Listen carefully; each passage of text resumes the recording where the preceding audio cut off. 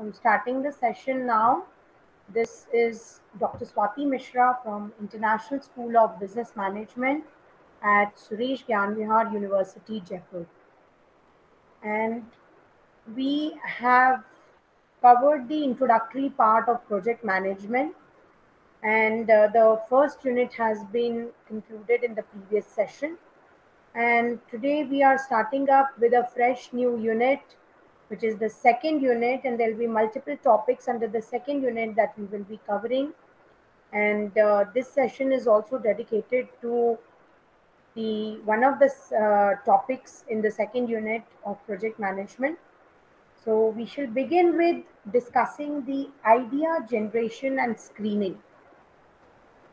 So whenever I talk about idea generation, I always have a small exercise for the students to have a clear understanding of idea generation.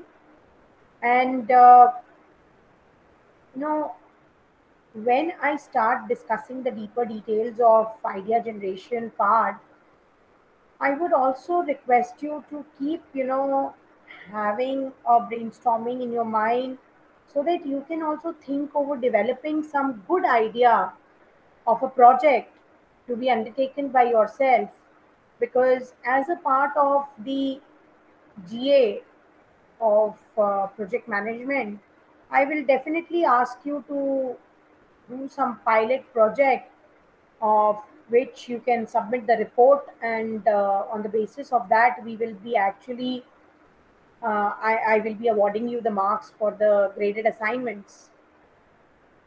So this is the second unit of project management, and the first topic, as I said, we'll be taking up as the idea generation and screening. So, why I have told you about the graded assignments that I will be giving you.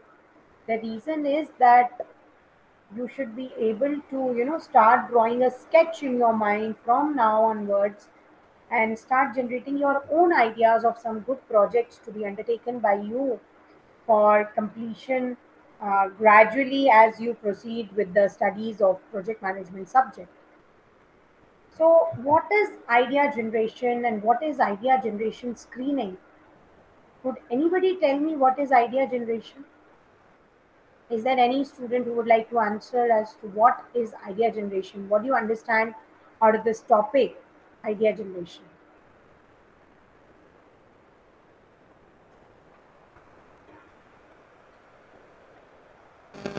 And does the idea generation refers to that a particular idea on which we can work around, or a particular project idea in which we can brainstorm and made that idea into an actual project which can be realized and can actually benefit the company or us in some kind of way. Okay. I'll take it as an answer. Yes, idea generation in itself is a new creative concept that you come up with. But how that idea comes, it is always, when we are looking for some solutions to some problems in the existing society, or maybe you just come across a problem, and find that, okay, this is one problem which is existing in the society, and we need to look for a solution to it, right? So be it any project, it is in one way or the other, finding a solution to a problem. If there is a problem of huge traffic jam in any particular city, the idea of having a flyover over the roads comes up, so that the connectivity from one part of the city to the other part of the city becomes very easier, and the traffic can be diverted into two parts, one which is directly interested in moving to some other part of the city over the flyover, and some which are actually interested in commuting within that small area which lies under the flyover. Right. So the one who is not interested in moving in that area which is lying under the flyover can actually choose to move on the flyover. And as we all know that Ganwar University is located in Jaipur, and Jaipur is a city where you can find lots of flyovers. And that is why, even if the traffic is increasing day by day, we have mostly found very smooth flow of traffic on the main roads during the peak hours of commutations, during the peak office hours of commutations, like in the morning hours and in the evening hours. We mostly find that there is a constant and consistent flow of traffic which is there in Jaipur city. It is, thanks to the flyovers that we have here. And same is the case with multiple other metro cities where, such ideas have come up. So, be it any project, it could be another project like metro railways, which have come up in multiple metro cities. The idea was to improve the connectivity and give a good commutation solution to the, you know people who commute daily from one part of the city to other part of the city, especially in the cities where distances are very huge. Even the Mumbai Railways is one such example. The metro railway stations in multiple cities, it is now there in Jaipur also, is one such example. So any such project that comes up is actually giving a solution to some problem which is existing in the society. Now, to come up with that solution that to the problems that are existing in the society, it is far more important for us to, you know, first of all, generate an idea, right? So, what is this idea generation? Like, if you people are sitting here in my session and I force you to come up with an idea, that okay, you have next 30 minutes and I am asking you, I am giving you a societal problem and you come out with a solution to it. Maybe that won't be, the correct type of, you know, approach to idea generation. Many a times, when freelancers are moving here and there and they just find some problem and they come up with a solution, that is how ideas are generated. But what do you say when an organization actually wants to come up with an idea, right? So they invite ideas from their employees, from the experts that are there in their expert domains, that are having licensings with the organizations for these ideas. There are some creative hubs and organizations wherein you can post your ideas, and you can actually, when those ideas become commercial, they pay you for it. Same is the case when you are trying to get patents or IPRs, intellectual property rights. Say you come up with an idea and you file a patent for it at the Indian Patents Office. If you are talking in Indian terms, it's there. These type of facilities to protect your intellectual properties are there in foreign countries also. So what happens is that you just file the patent and your idea gets registered on your name, and you get a certificate for it, right?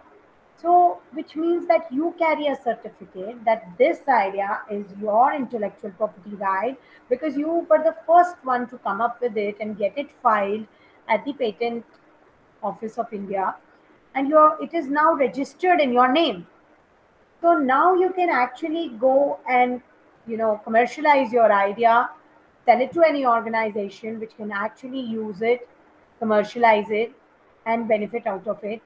And you can do it for free. You can do it on chargeable basis, the way you want. That organization will be ready to pay you for that. Similarly, in some cases, when organizations really want some good ideas to be generated by their employees, a lot of good organizations have separate research and development departments. And what is the role of these research and development departments? The R&D wings. Uh, I think someone just raised his hand. So the one who has joined with the name of Cybertron, he has just raised his hand. Do you want to answer to my question? That what is the role of research and development here? And if not him, maybe anybody else? Okay. So if nobody is ready to answer, obviously it is going to be me.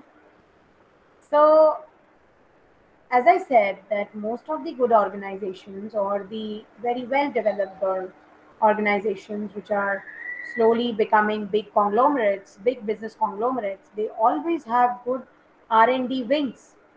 And these research and development wings are doing tremendous amount of research for these organizations to come up with some good new ideas of developing some good projects for these organizations. Sometimes they come up with new type of ideas in delivering some more valuable services to the people.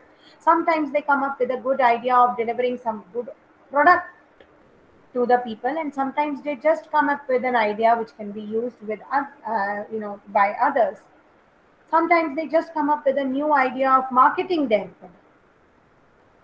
So there could be multiple different sources of ideas, as I have just jotted down for you people. And these sources of ideas actually help in, you know, generating the ideas for the organizations. Sometimes it might happen that there may be a group of experts which might sit together with a problem in mind, and they might do brainstorming sessions for maybe one entire week or maybe a couple of weeks, and finally reach to a conclusion wherein they can actually give the organization a solution that this is the project with which we can come up. And this project can, obviously lead to uh, great optimizations for us, great profitable benefits for us. And of course, they have to look for the societal benefit also at a large.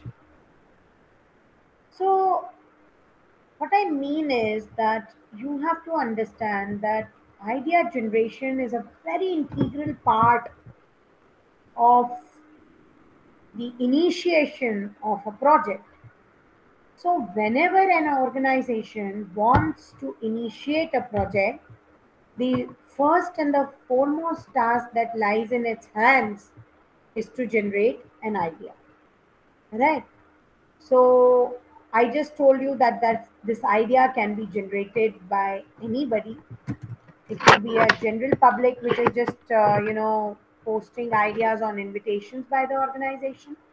Sometimes it happens that the organizations come up with some good competitions for the general public to participate in which they give them some circumstances, and they are made to reply on them.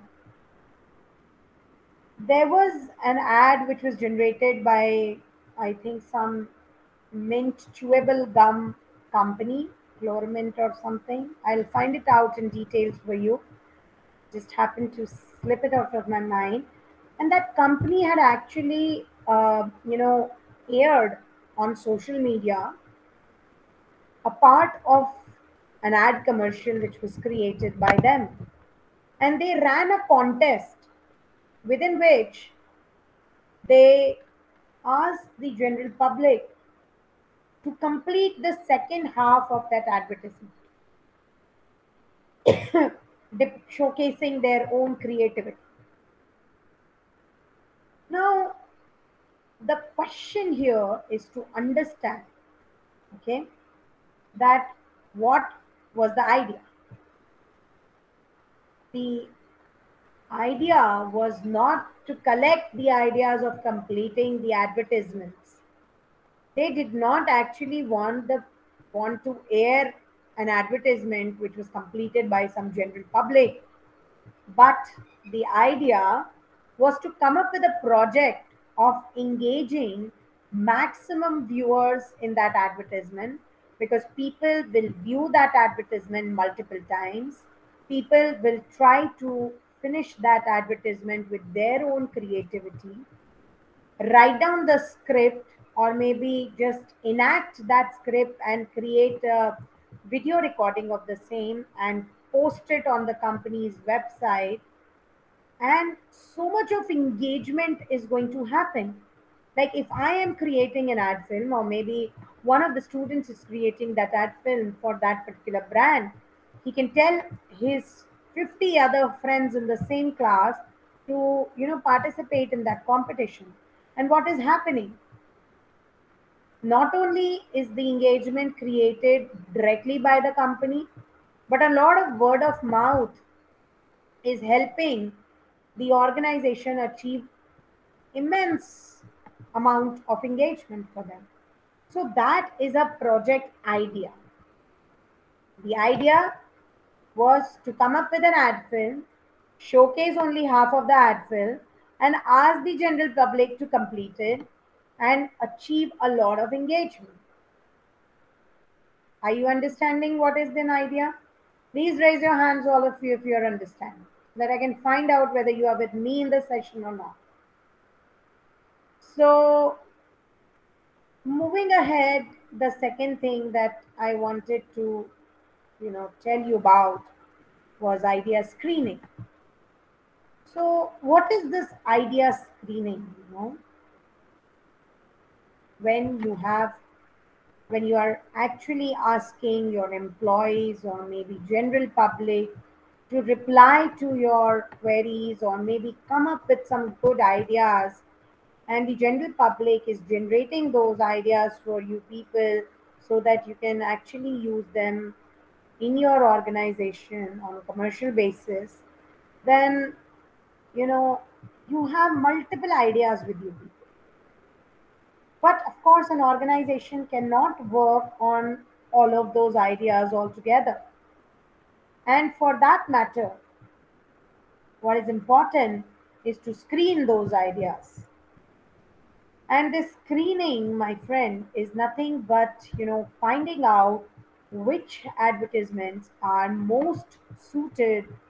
I mean, which project ideas are more suited for our organization, which projects are going to prove to be more fruitful, which projects are going to prove to be more prove to give more optimizing results to the organization. And then once a collection of those screened out projects is there, by sorting out the projects which you find maybe obsolete or irrelevant or maybe unworkable. There could be multiple projects which are maybe going beyond the budgets of the organization. Sometimes it might happen that the project ideas were so difficult to be implemented that they were totally unworkable in the current circumstances or in the current situations. So there could be multiple ideas which an organization is having after the idea generation process, but they have to be screened out, and only the relevant, suitable, and workable ideas are, actually left after screening. And once you are left with maybe 5 or 10 good ideas, which are really very quality ideas, and if only 10 ideas were created, then maybe you're left with only 2 to 3 ideas which are really found to be very effective, very implementable and workable and fruitful for the organization. Those ideas are then actually given a body, and then final rating and listings are created as to which idea is more suitable. Of course, there are committees which actually work upon this final selection of the ideas, committees which have the employees of the organization, which have members from the board of directors of the organization. Sometimes the management of the department is of the organization is there. There are outside industrial experts. Sometimes some academicians are also involved. sometimes some regulatory representatives of some regulatory bodies, and non-government organizations who can be a very important stakeholders in the project. All these members are actually brought together, and they are asked to review those project ideas which have been already screened out, and a final rating is given to these ideas. And once the final rating is given to these ideas, the best and the most suitable uh, project which has got the highest rating from the committee members, after the stakeholders have actually rated it or given a feedback upon, so that best idea is later on taken into account and is actually worked upon. So this is an introduction to idea generation and screening that I wanted to give to you people. So with this, we will move ahead with the session. As I said, idea generation, or creating an outline of the project, you know, wherein you have to give general comments on the interview protocols. There could be multiple sources of ideas. Idea generation can move through multiple phases of idea generation. And you also have to understand that what are the skills that are required to actually generate these ideas. I mean, like, how many of you must have, I mean, almost all of you must have traveled on roads through buses or maybe cars, two wheelers, on a long road journey from one city to the other, and of course in trains also. So I don't think there should be a single viewer of this video who would say that I don't know what a tunnel is. I hope all of you have seen and gone through a tunnel multiple times. A tunnel is, of course, a way which is created through a mountain, so that whenever you have to travel, you don't have to go all the way up the mountain or down the mountain to cross that big mountain that lies between two cities. That is why a tunnel way is created through it. Have you ever given it a thought that what a brilliant idea it is?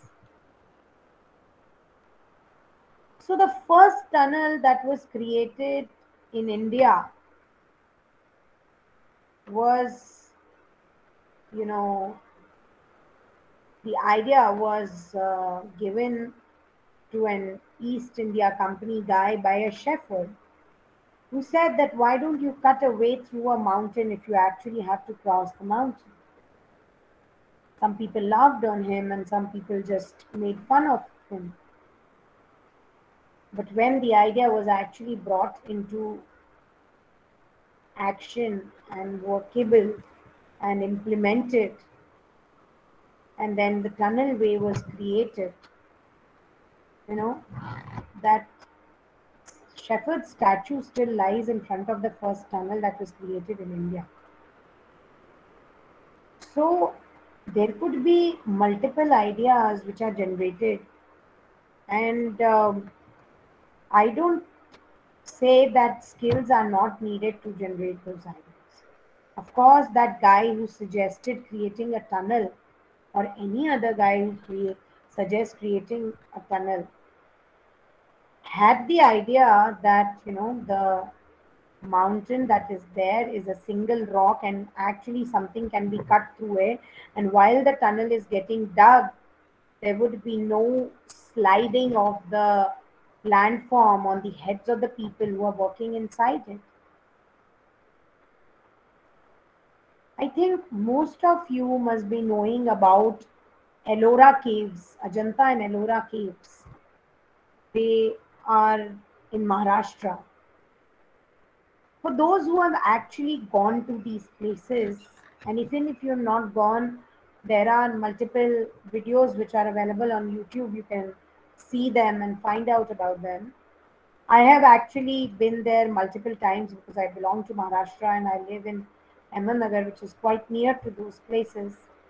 So I have visited these places multiple times, and they are really a marvel to see because they were created long, long time back when there were no motors, electronic instruments to cut the rocks. The engineering and architecture was not supported by latest technologies that we have today. But just imagine that the engineering at those times was so well developed that their architects could actually find out that the rock that they are made up of a single rock mountain. So they had such good engineering skills that time that they could actually generate the idea of cutting one single rock piece and creating such huge, they were actually the temples. They look like caves, but they were temples at that time, beautiful, enormous temples at that time. And they came up with this project ideas to create those temples with beautiful, enormous, giant size statues of Indian gods and goddesses and Buddhism. Lord Buddha statues are also there.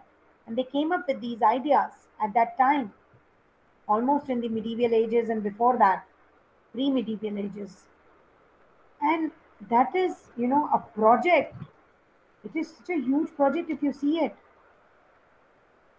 So, project ideas require a lot of skills and experience. And of course, they were extremely well skilled laborers at that time who could operate and function without the latest technology that we have right now. We can't even think of creating a building without crushers, without cement, without good equipments for construction. And that time they did not have anything. They had some man-made tools which were used to produce, yeah, I mean, to dig those caves and create sculptures there, carve out the sculptures and the statues over there. And the work, if you see on the walls of those temples, is so fine. It's unbelievably beautiful. So they had skills, they had experience, they had knowledge about engineering. And that is why, skills are needed to generate good ideas for projects. And a framework is required to think about those ideas. Even in today's time, I'm not taking you and making you stay in those medieval eras or pre-medieval eras. But even today, when you want to come up with a new idea or new entrepreneurship idea, need to have some kind of skills and experience, right? To actually think over the facts whether the ideas that you are coming up with are workable or not. So, obviously, every type of idea generation requires a framework to think about for coming up with good new entrepreneurial ideas. There have to be some toolkits to work upon them to come up with the ideas. There are feedbacks which are given, which are mostly the questions, which are asked to people, and on the basis of those respondents, some new ideas are generated. One should always keep it in mind that you have to avoid complex questions in your feedbacks. You have to avoid the questions with only yes or no's, except as probes. And the sequencing of the questions should be, uh, done very with a lot of consciousness. The conceptualization of ideas should take place from the project ideas that you are generating and the feedbacks that you are getting. And of course, the strategy that you are using to interview your respondents should be generated very well.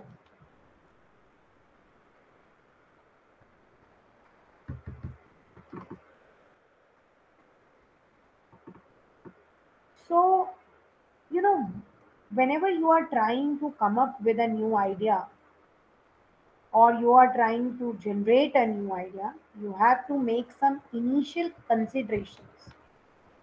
And what is meant by these initial considerations is that, you know, you have to first develop a perception about the project or a picture about the project that is going to be created.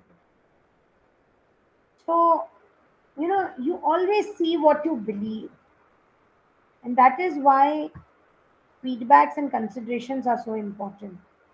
Because projects and project ideas cannot be just brought up by your beliefs. You require some fruitful knowledge out of it.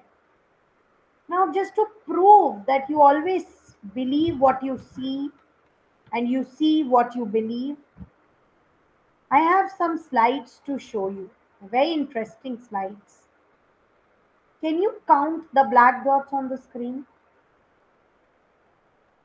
It becomes almost impossible because you see an illusional flickering of black dots on the entire screen wherever the gray lines are joining on the black background. Can you just tell me how many legs this elephant has? Some might say four, some might say five, some might say six also. But does an elephant ever have six or four or eight legs? It always has four legs, right? But in this picture, it looks very different. What do you see in this picture? I think all of you know this personality. This picture actually looks like that of President Clinton of USA and his vice president Gore, right? But it's not like that. It's Clinton's face pictured twice in two different haircuts. And that is why I'm saying that you always see what you believe. Is the left circle bigger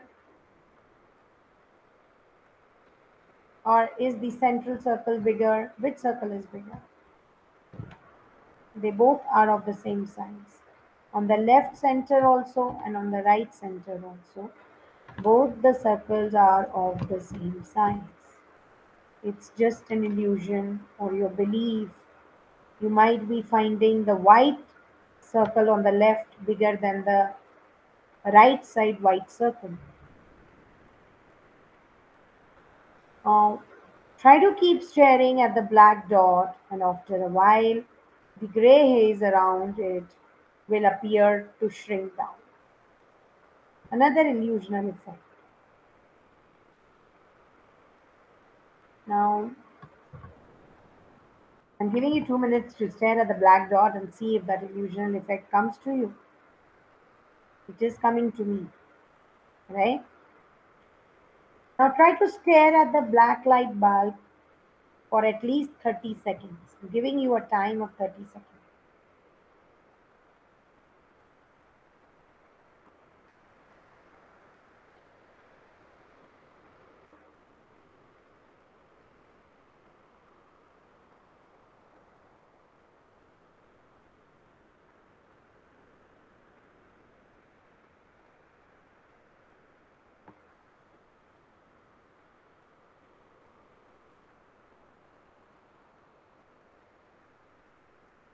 Now immediately try to stare at the white area on the screen or a sheet of paper after staring at this black bulb.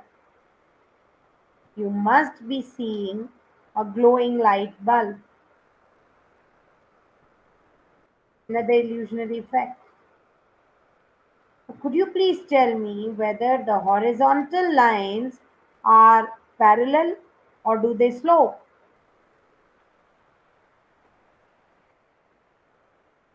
How many faces do you see in this picture? I can see three. Do you see three faces in this picture? What do you see in this picture? Do you see a face or an Eskimo who's trying to enter his cave?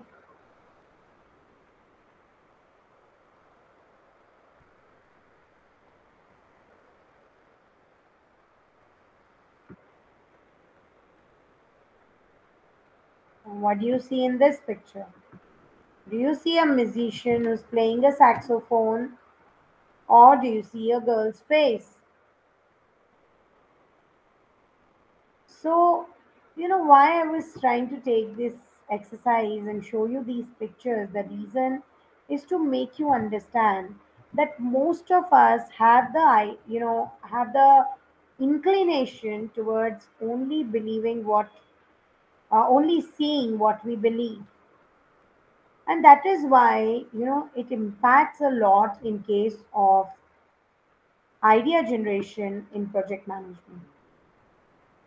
The reason is that whenever you are, actually trying to generate an idea, you will only consider something as right or something as fruitful when you believe that it is right and true. And sometimes it also happens that a lot of cognitive dissonance is there, or sometimes, your ideas get influenced by someone else's ideas. And that is something which becomes very harmful for projects. So, that is why, whenever you are trying to come up with a project or a project idea, you have to be very sure that you come up with a very precise idea, irrespective of your beliefs. And the idea should not only be beneficial to the organization but the society as a whole. And only then that project idea can be actually considered as a good project idea to be worked upon. So that is all from my side for today's session. We have almost come to an end of today's session. If you have any doubts or queries, you may post in your comments in the comment boxes. I would be really happy to answer to them. And post this session, we will be discussing the idea generation methods and methodologies in detail and idea screening processes in detail.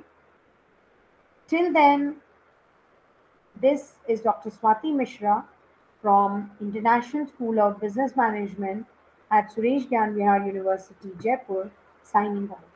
Thank you so much for attending this session. Have a nice day.